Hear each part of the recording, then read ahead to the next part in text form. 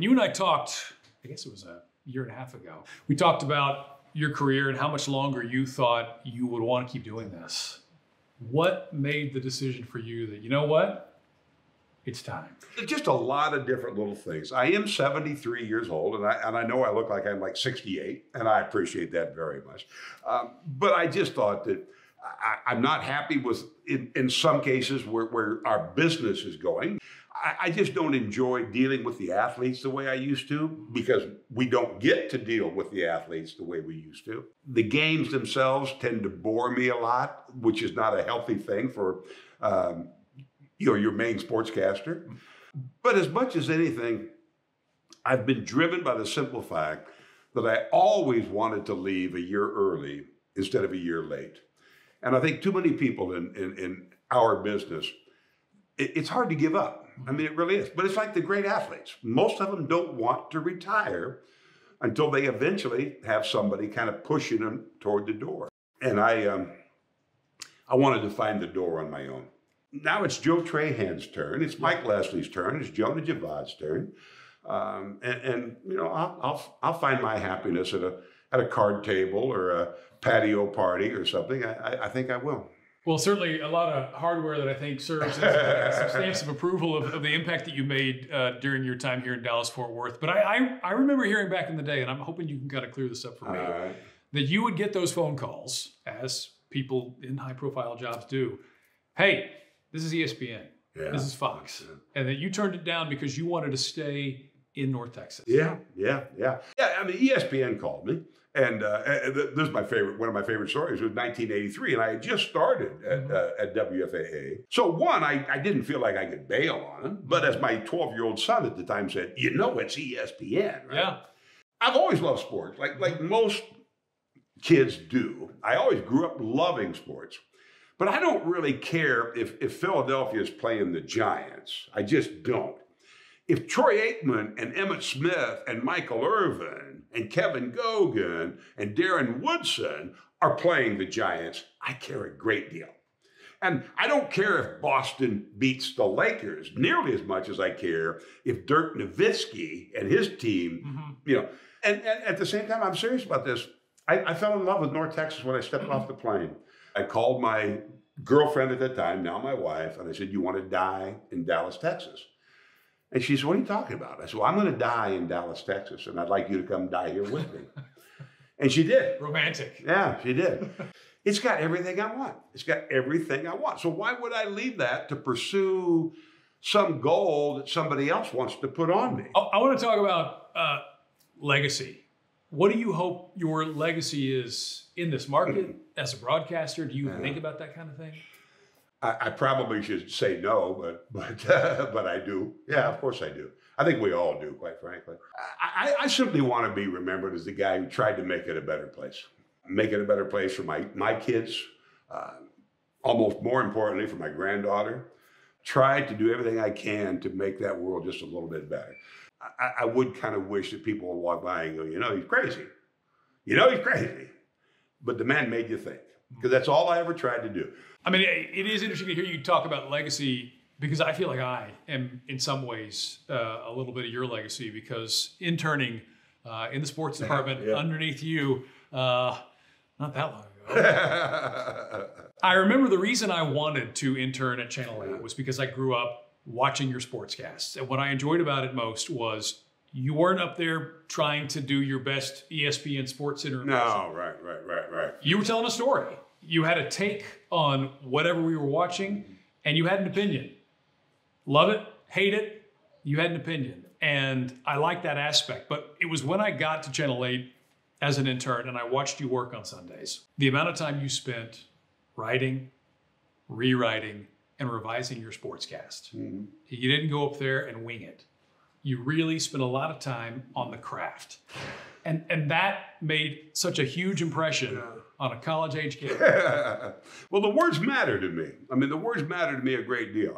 I think I can write relatively quickly for the most part, but I do go back and I revise a lot of stuff that I write. And the other part of that you talk about is I've almost always done sports with an opinion. I think the best part of sports is the opinions. You know, The Cowboys win 22-10. Yeah, okay, fine. But arguing about who and how and why they won, that's the fun of it. That's the real fun of it. So I brought that to the sportscast, which in the beginning was a little bit raw for some people. But I mean, I appreciate that, because listening to you as the color voice of the Cowboys for so long, Brad Sham, you know, you told it like it was. And when the times were great, that was great. And when they weren't so great, you know what? You got the hook. But they didn't hire you to just inject flowers, or they may have thought they did. Brad Sham had a great line. We did the Cowboys game objectively from the Cowboys' point of view. And I love that line, because it really is the reality. Back in the glory days, if Aikman threw a great pass, well, we liked that a little bit more than when he threw the interception. But it didn't mean when he threw the interception that we didn't say, what the heck was he looking at? I was triple covered. What are you seeing? What are you looking at? Yeah. Well, you might appreciate this when I get my first on-air job. Weekend sports guy for the NBC affiliate in Sherman Denison. Yeah. And I would sit down to get my sportscasts ready. And in my mind, I would ask myself, what would Dale say? What would Dale say? At the time, NBC launched the XFL.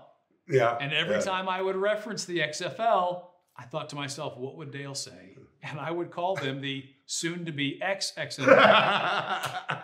One day, our general manager calls me in. That's a great line, by the way. Thank you. I came up with it on my own. That's a great line. General manager calls me and sits me down and says, hey, I appreciate what you're trying to do here, but we're NBC. We're part owners of the XFL. Right. I would appreciate it if you wouldn't call it the XXFL.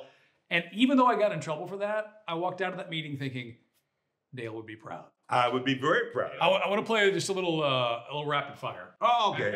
I'm not real good at this, but that'll be even more fun. Favorite athlete to have covered in North Texas? That is an incredibly hard question. If you want to just restrict it to North Texas, probably Troy Aikman. Great athlete, fun times in the early 90s, hanging with him and the like. Favorite sport? Football. Favorite team? So if you look back over all the teams, you know, I want like a year. So favorite team? Dallas Cowboys, early 90s. Dallas Cowboys, early 80s for that matter. Yeah. Least favorite sport? Soccer, by a wide margin. It would be such a rout if you were actually to put a number on it. I would say it'd be like 2-0. Favorite sporting event you covered in North Texas? Super Bowl. Pasadena? I mean, that's special. Every game that matters should be played at the Rose Bowl in Pasadena. You can't get there and you can't get out of there, but when you're there, magic. It's unbelievable magic. Do you feel like you have a sense of the lasting impact that you have made on North Texas? Since I announced my retirement in April, the response and the emails and the letters, just yesterday, I'm sitting in my chair crying. I promise you, I'm sitting in my chair crying because people are telling me and quoting things that I've said in my commentaries from years ago. One man sent me a picture of his dog, and he said, I had to put my dog down the other day. And he said, but I always remember what you said. I choose the tears. Because every relationship we have will end poorly. It always does. The only way you can avoid the pain is to choose not to love. I choose the tears. This guy remembers that for some goofy reason. When I wrote about Michael Sam, and a young man came up to me at a sales party for Channel 8 and gives me a hug and says, he starts crying and says, you know, my dad called me. I'm like, okay. He says, no, you don't understand. My dad threw me out of the house when I was 18 because I came out. And he called me there, and this guy's now like 30. And he said, he called me there tonight, and he said, I still don't understand your life. But he said, if that old fat Hansen says it's okay, then you and I are going to figure it out. As arrogant as it does sound, I think I've had an impact. I hope I've had an impact. I've always wanted to be that guy that makes it just a little bit better for those who come behind me, and I hope I've done that. Well, I'll say, sitting here, I think I certainly am part of that legacy as somebody who watched you working and watched you on television and now gets to work literally alongside you. Just, I think the example that you set in how you approached your on-camera work, how you approached the writing, the impact that you had, even shouting out the attributes of our local high school scholar athletes, I think makes a big difference. And I know for me, it kind of set the gold standard. And obviously, I think I'm not the only person who thinks so. If none of those viewers can say thank you, I will, because it certainly made an impact on me, and it motivated me to be better, to try harder, and to try to do this job as well as I can. And I'm still getting better, I hope, trying to improve every day. I think you're going to do all right. I think you'll do all right. So fingers crossed, but deep debt of gratitude for me to you. So thank you. Thank you very much. I appreciate it. All right. We good? Yeah, we're good. Huh? I'm kind of hard to interview. I know I don't give you much to talk about.